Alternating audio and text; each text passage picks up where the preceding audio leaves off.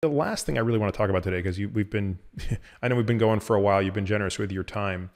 When you get into the omics, when you start to biopsy the muscles, when you start to look at the mitochondria in a way that we can't do it, in a regular clinical setting, what else are you seeing that's differentiating the healthy from the unhealthy mitochondria, or the high functioning from the low functioning mitochondria? Yeah. So there's this, again, I keep talking about papers and we're going to publish it, but we've been working for 3 years quite hard.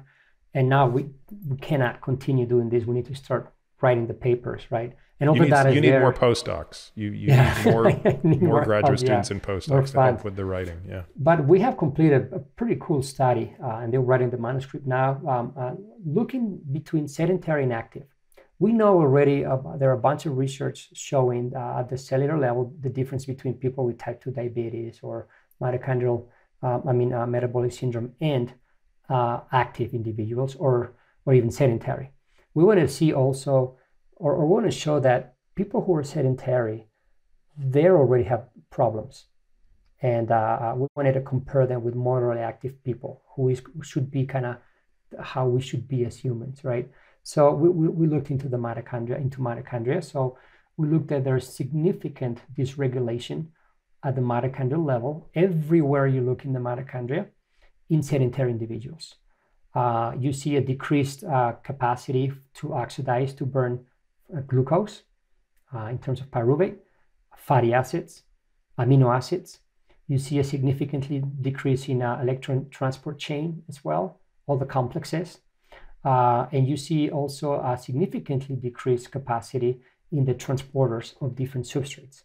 So one thing that it really caught our attention, and we think that this is something that we really want to emphasize, and hopefully others in the future, is that we have identified that there is the mitochondrial pyruvate carrier, which is, as I discussed earlier, that's the transporter of pyruvate into the mitochondria, which is dysregulated already, significantly downregulated in sedentary individuals compared to active individuals. Then we are matching it with the pyruvate flux, the oxidation itself. So both the transporter and the flux are significantly dysregulated.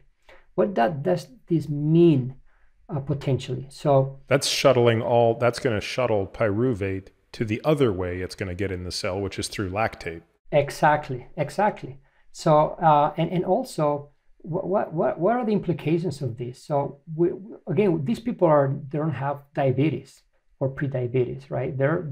This could be a healthy person who's not active. Exactly, and this is what, unfortunately, this has been the model in most research papers out there, comparing the unhealthy with a sedentary healthy individual, right? I've been pushing for years that the model should not be the healthy sedentary individual, because that is the intervention.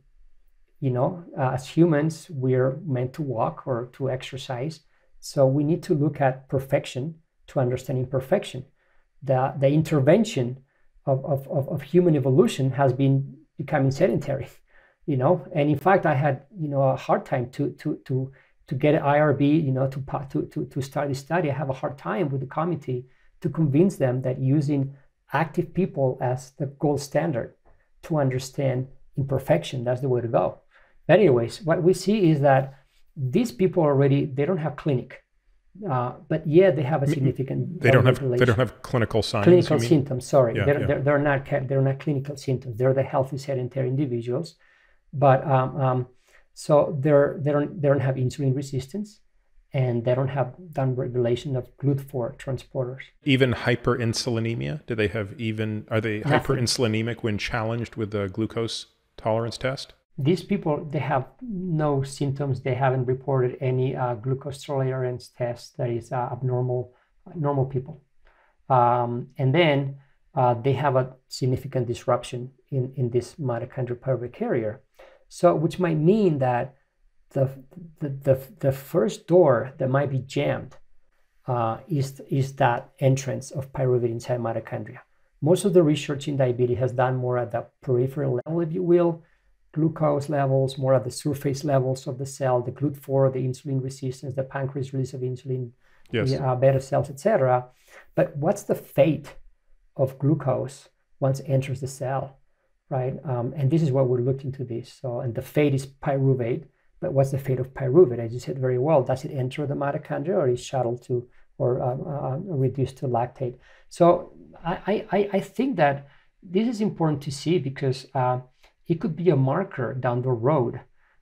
Because again, these people don't have clinical symptoms, yet they have a significant dysregulation in their glucose metabolism. So could this be 10, 15 years ahead of clinical symptoms and insulin resistance?